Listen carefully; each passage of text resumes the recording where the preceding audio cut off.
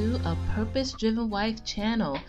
In today's video, I am showing you guys school supplies.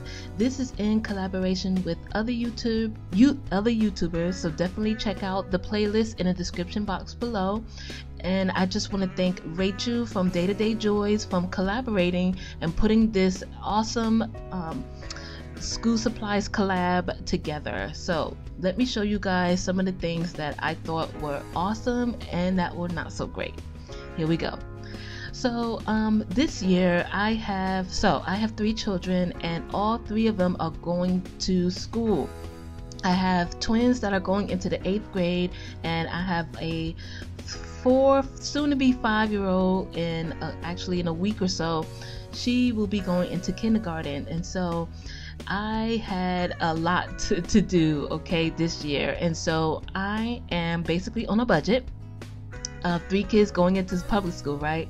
So a lot of the school supplies list that the school supplies for each child to bring into school, I thought were a little bit much.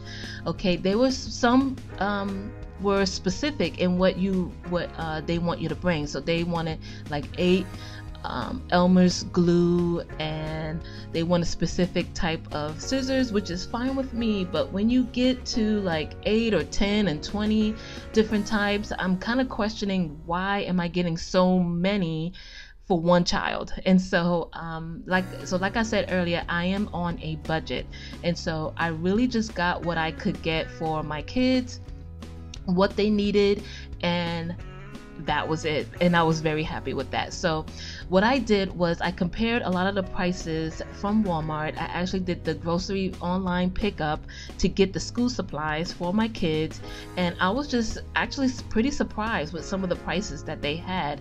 I mean, there were some things that were 50 cents, 25 cents, 88 cents, 20 cents. And so I was, number one, happy.